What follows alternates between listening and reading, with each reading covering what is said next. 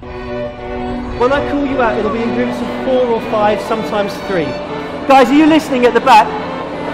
If I give you the wrong book, it's an accident, okay? It's quite likely to happen. If I give you the wrong book, take it with a smile, pretend it's yours, and we'll swap it afterwards.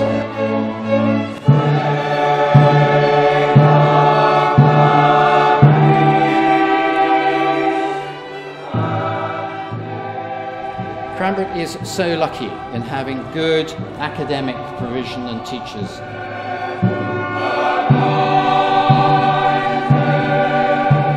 Best thing, I think just getting involved in everything.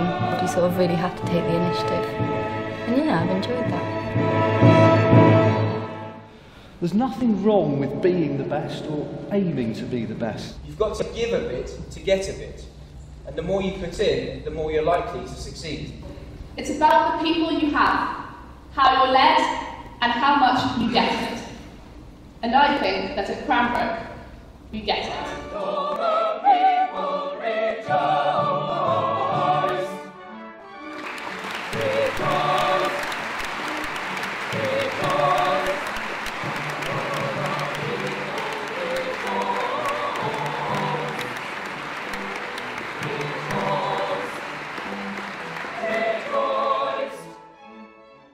Never lose sight of where you're headed, and never lose sight of who you are. It is the part that everybody plays that has made Cranbrook into such a great place.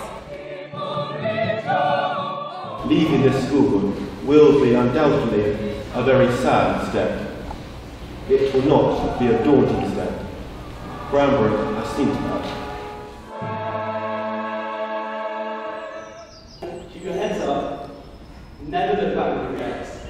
And I sincerely wish you all the best of luck with everything you choose to pursue.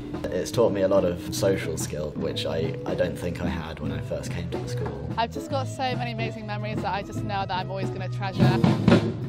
The opportunities it gives you are endless. I've gained a sense of maturity.